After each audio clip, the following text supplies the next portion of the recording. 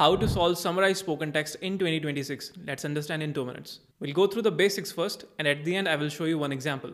So these are some basic instructions. We are supposed to write 50 to 70 words in summarized spoken. There will be one question in your exam and you will get 10 minutes to solve it. You're supposed to write only one paragraph and you need to connect the lines using connectors. Now let's move on to the template. So here is the template. There are 5 to 6 lines. The first line is the lecture was about. Here you can insert one main keyword or a small phrase. Then the speaker discussed phrase number 1. Furthermore, then you can insert 2 more phrases, phrase 2 and phrase 3. Additionally, the narrator mentioned one more phrase. Finally, the lecture was concluded by emphasizing phrase number 5 and phrase number 6. So this is the template that we will be using in 2026. It will allow you to insert more topic related content. And topic related content is the main thing that examiner is looking for. Now let me show you a sample answer. For example, these are the phrases: multiculturalism, appreciate diverse cultures, learn from differences in our society. So these are 6 to 7 phrases. We can insert these phrases into the template. Here is a sample answer for you. The lecture was about multiculturalism. The speaker discussed that we should appreciate diverse cultures. Furthermore,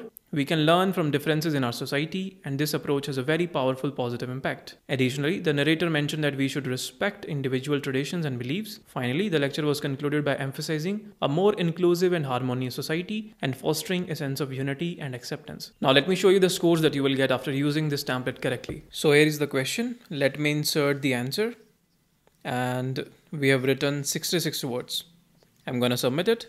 Let's check out the scores.